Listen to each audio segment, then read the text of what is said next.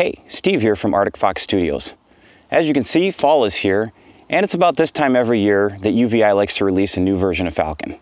And they always catch me by surprise. Multi-granular synthesizer. I bought Falcon something like 3 or 4 years ago. I can't remember, I think I started on version 2.0. And about this time every year, UVI likes to update Falcon, and it's always been free. Some of the updates have been fantastic, with new ARPs, oscillators, and FX, taking what was a pretty awesome powerhouse synthesizer and making it considerably better, for free, every year. You know who doesn't do that? Native Instruments. Native Instruments doesn't do that. I'm a big fan of money. 2024 is no different, and for existing users, the upgrade is, again, free. But two things are different. First, this isn't much of an upgrade. Yep, I'm gonna say it. I'm a little disappointed. No new FX or oscillators this time. But we do get several quality of life improvements, including a newly redesigned browser with audio previews and all kinds of preset tags. Now this is probably a huge deal to some people, because it means that you can now very quickly run through presets with much better search capabilities and find the sound you need. I really love this for something like Meteor because I never remember how each of these risers and whooshes sound, and it's super quick to go through these now. So actually, this is pretty darn nice. But to me, as a sound designer, I just want more power. This 4th of July weekend, prepare to get annihilated. Like 10 more oscillators, and more physical modeling, and new crazy FX, and I want my ARPs to have ARPs. Anyways, I'm only complaining a little. The second thing that's different with Falcon this year, and this is great for anyone that doesn't own it, is that it's on sale for half off. This is the cheapest price that I have ever seen, so if you want to get into the UVI market, now is the time. There are a number of synths in this $100 to $200 price range, and most of them are pretty good.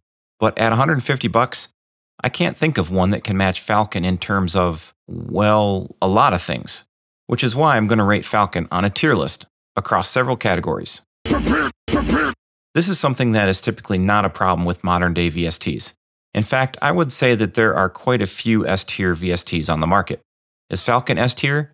Absolutely. I put it up there with Omnisphere and quite a few really good contact libraries. Granular synthesizer. For sound design, I have quite a few categories that I'm going to rate. Falcon is arguably one of the best packages that's available for sound design. The fact that you can put envelopes and randoms and LFOs on just about anything is super amazing. Plus, the arpeggiators are just off the charts.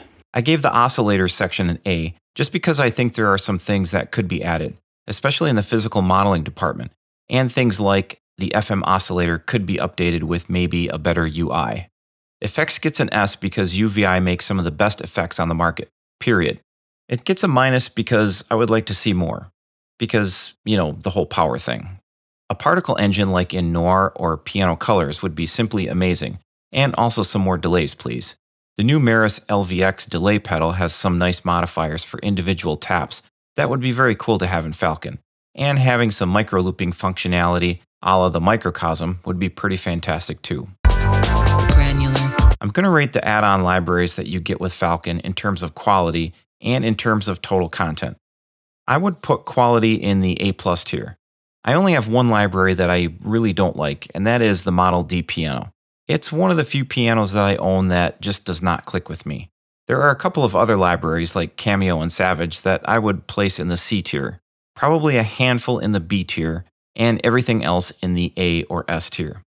I have some UVI add-on libraries where I favored 80% of the presets, and I would consider things like Synth Anthology 4 and S tier for preset quality and amount. Volcom is another one that has just really great sound, as do the Quadra libraries, and Attack EP88 is probably my favorite Rhodes that I own. Also, the new modular noise and drums libraries are like S+. In terms of total content, UVI just can't compete with Omnisphere and Contact, both of which have huge third-party libraries. I mean, Contact is probably the only S tier in the game, and everyone else is really just playing catch-up at this point, and will be for a while. UVI has vastly improved the number of libraries available in the last 3 years, but I would put them in the B tier currently, just because there are a few areas that are missing. A dedicated guitar library would be fantastic, especially if it had some really esoteric ambient swells and microcosm type stuff. I might know of an artist who could contribute to that. Something that could match Echo Rain would be cool. Something that could match Tapes 0.1 would be cool. A physical modeling synth or two would be cool. And vocals are rather lacking as well.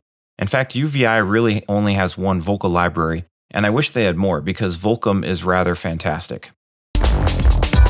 I would rank presets in 3 different ways. First, the number of presets you get is definitely S tier. 1500 is a healthy amount, especially compared to a number of other VSTs in the $100 to $200 price range. For preset quality, I would give UVI an A-. This has improved over the years, as I would have given version 2.0 a C, but the new presets just keep getting better and better every year, especially the lo-fi and granular stuff. Lastly, we could rank preset diversity, meaning does the library cover many different types of instruments, like drums, guitars, orchestral instruments, etc. Here I would rate Falcon a B-. Most of the sounds are electronic or synth sounds, so if you are looking for like orchestral or world instruments, you need to pick up one of these because there's not much in the base library. Finally, in the bang for your buck category, I have to give Falcon an S, and probably really an S+, because at $149, there's nothing else on the market that can really touch this in terms of the power and capabilities. And you're going to get something free every year. Do you agree or disagree with my rankings? Leave the love or hate in the comments. Be sure to hit that like and subscribe. Keep making great music. Thanks for watching, and I will see you on the other side of the mountain. This 4th of July weekend, prepare to get annihilated.